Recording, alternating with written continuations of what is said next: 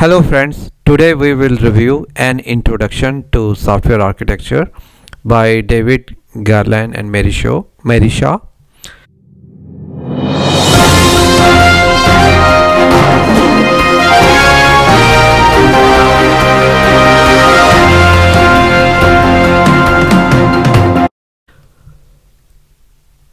So I found the introduction very interesting. They say as the size of software system increases, the logarithm and data structure of this computation no longer constitute the major design problems. When systems are constructed from many components, the organization of overall system, the software architecture, presents a new set of design problems. These level of designs have been addressed in a number of ways, including informal diagrams and description terms, module interconnection languages, template and frameworks for the system that serve the needs of the specific domain, and the formal models of component integration and mechanism. So what it is saying is architecture once the software reaches to certain level of complexity, it is very important how we organize components, software into components, how these components are organized, how this component are deployed on the computers. So it becomes a very big task which need to be documented, which need to be thought about. Okay, today we will just try to review all the major architectures. Here it again says that as the size of the complexity of the software system increases, the design problem goes beyond the logarithm and data structure.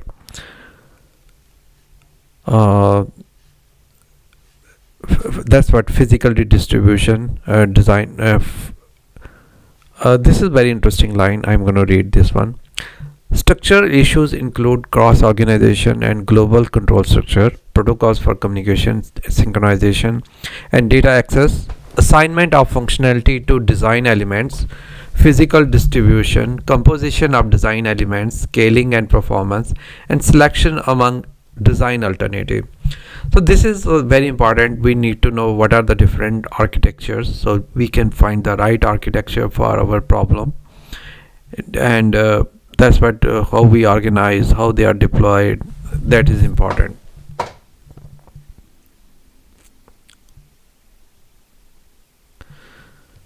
I like this line. Effective software engineering requires facility in architectural software design. It is very important to able to recognize common paradigms so that the high level relationships among the system can be understood, and so the new system can be built as a variation of an old system. I think the architecture is very important. Like once you join some new client, it's very easy to understand the code, make some assumptions. Once you know the architecture, then it's very easy to you know, okay, where's the invoice data access component, where you need to go and make the changes. So you need to understand the architecture quickly so that you can make the changes quickly. So like it says why architecture is important, why high level view of the system is important. It goes into like how the abstraction has increased in the programming language itself. When we started working in assembly language, you had to take care of so low level details. As programming languages became involved, there was a high level of abstractions. Now .NET framework or the Java framework, like they gives you so much in that framework. Generally now your application framework is very less. For example, you have to reverse the string. There was a time you had to write your own functions. Now .NET framework gives you such a rich library of functions. A lot of this is redundant. Our own application software is framework is little less now. This talks about little bit about more software architecture, why software architecture is important. So now it comes the interesting part, common architectural styles. It is this line was very interesting to me. Uh, the framework we will adopt is to treat an architecture of a specific system as a collection of computational components or simply components together with a description of the interaction between these components, the connectors. Graphically speaking, this leads to the view of an abstract architecture description as a graph in which nodes represent the components and the arcs represent the connectors.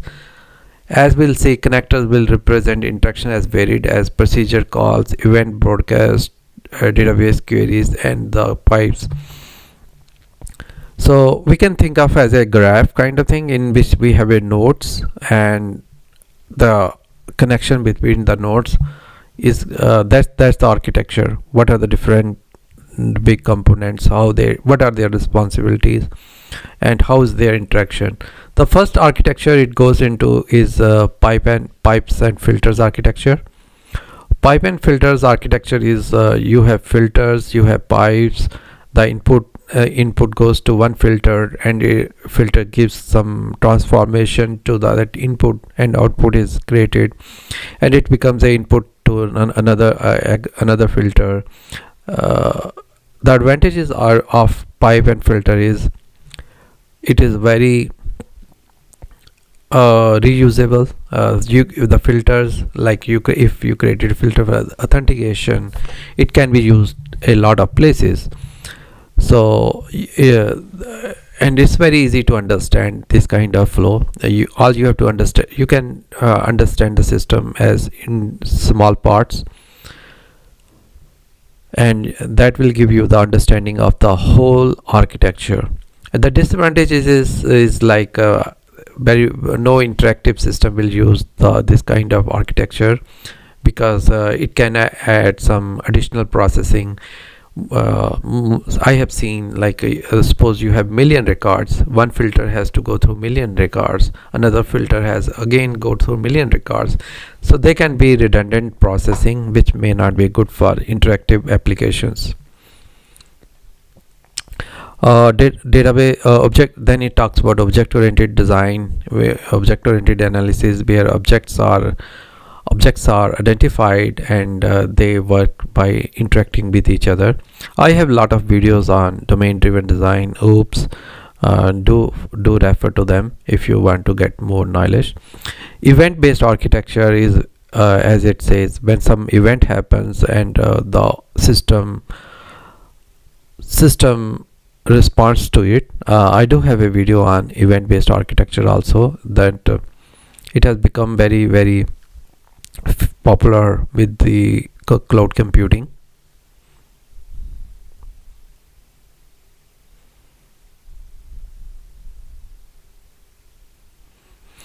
The main variant of this style is analysis event, the component who will be affected by the component.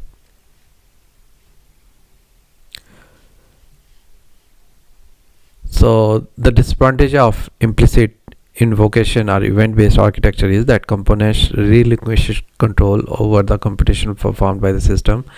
When a component announces an event, it has no idea what other component will respond to it. Worse, even if it doesn't know how the components are interested in event analysis, it cannot rely on the order which they were invoked. To me, that's a plus point also, and they are lightly covered. Then this is a very common architecture called layered architecture. In layered architecture, you have one layer and another layer. The generally upper layer is more abstract layer over the down layer. In the real world environment, generally we use user interface, business layer, data access layer.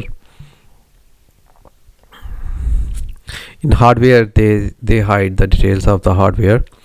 Repositories is another design pattern where you have a central component and you have other components who knowledge. These are called knowledge sources, and this is the Blackboard data structure. So Blackboard, these components will be accessing with the Blackboard data structure based on its state to give some services to the system. And as it says, the Blackboard systems are traditionally used for applications requiring complex interpretation of the signal processing, such as speech and pattern recognition. So the next architecture is table-driven interpreters. Table-driven interpreters will make more sense to if you come from C# or Java background. So table-based interpreter is you have some operand you have a bytecode commands and the details about the language. So in C#, when you are working on C#, your code is converted into the bytecode, and finally there's a engine which takes this bytecode and converts into the machine language. The benefit of this approach is operating system portability. You can convert your code to your bytecode, and then you can go to a Windows machine, Linux machine, and Unix machine, and convert your code to the binary code based tightly coupled to those machines. So we covered today all the major architectures presented in the book. We'll create some other video. We'll go into the case studies and see how they give the example, how in the case studies the different architecture styles are considered, what are the plus point, what are the negative points. Thanks for watching this video. My name is Vikas Kirni. I have more than 20 years of experience in IT industry. Do subscribe to my channel for your regular updates.